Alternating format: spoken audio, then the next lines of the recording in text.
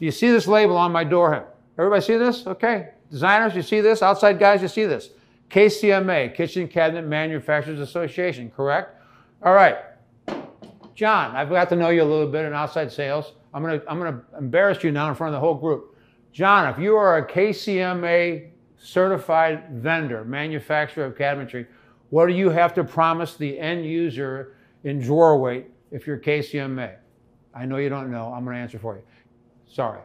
You have to promise 75 pounds per drawer. If you're KCMA, you promise the end user 75 pounds or more per drawer.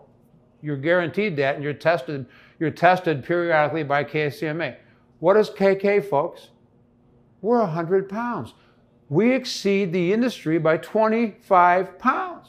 Well, why is that, ladies and gentlemen? Is it because of the plywood drawer?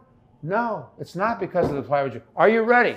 I'm going to have everybody after the meeting walk over here, but I'm going to explain to you now as best I can. Then after the meeting, I want everybody to walk over here.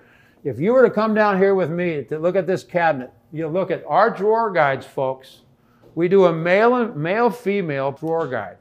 I told you about the plywood drawer, but again, the reason we're 100 pounds is because when you come over here, you'll see this stud across the back of the cabinet, and then our drawer guides hang on the stud. Now, all of our competitors take their drawer guides. I don't care if it's soft close or gravity close, and their drawer guides go to the back of the cabinet, and their plastic bracket attaches to their hardboard back. One manufacturer takes the time to put a white pine stud in, glued in dado to the side, and the brackets hang on the stud. I pick up 25 pounds more because of our hanging system. Listen to me close, people. I've landed projects because of wood end panels. I've landed projects not only because of 9-ply plywood drawer, it's hanging on a 100-pound stud.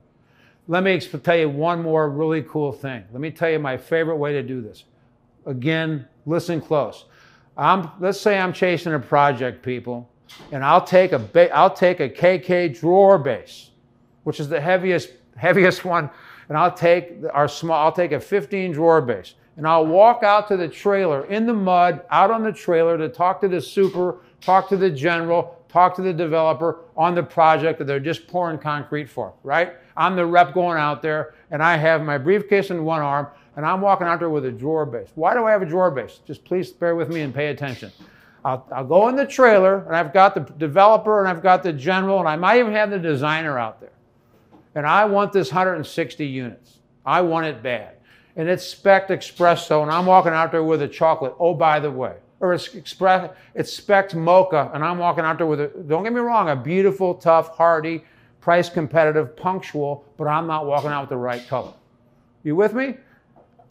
And I'll take this base cabinet out of our box and set it down. So here I've got our cardboard box with corner bracing. I have the base cabinet, and I have them, and I'm out in the trailer in the mud, in the rain. And I get through the box on the presentation. When I talk about our stud behind the drawer on our hanging rails, which is to me of our 5 things might be our greatest, I bring them all over to the box, and I open up all 4 drawers. And they walk over and they see 4 studs on the back of the cabinet. Who does that? Nobody does that except us. It's fantastic.